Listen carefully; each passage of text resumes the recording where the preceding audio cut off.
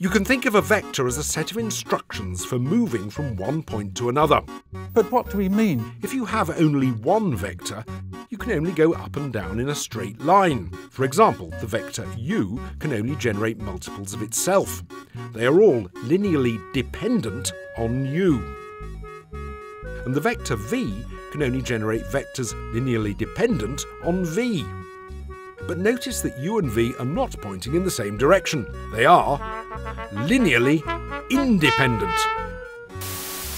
Two vectors which are linearly independent can be combined to make any other 2D vector. For example, the vector p can be described as 2u plus 3v. In fact, any vector in 2D space can be written in terms of just u and v. We say u and v form a basis for the vector space. An orthogonal basis is when u and v are at right angles to each other like this. This kind of basis is used in CAD design and 3D printing.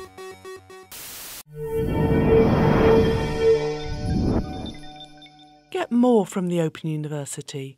Check out the links on screen now.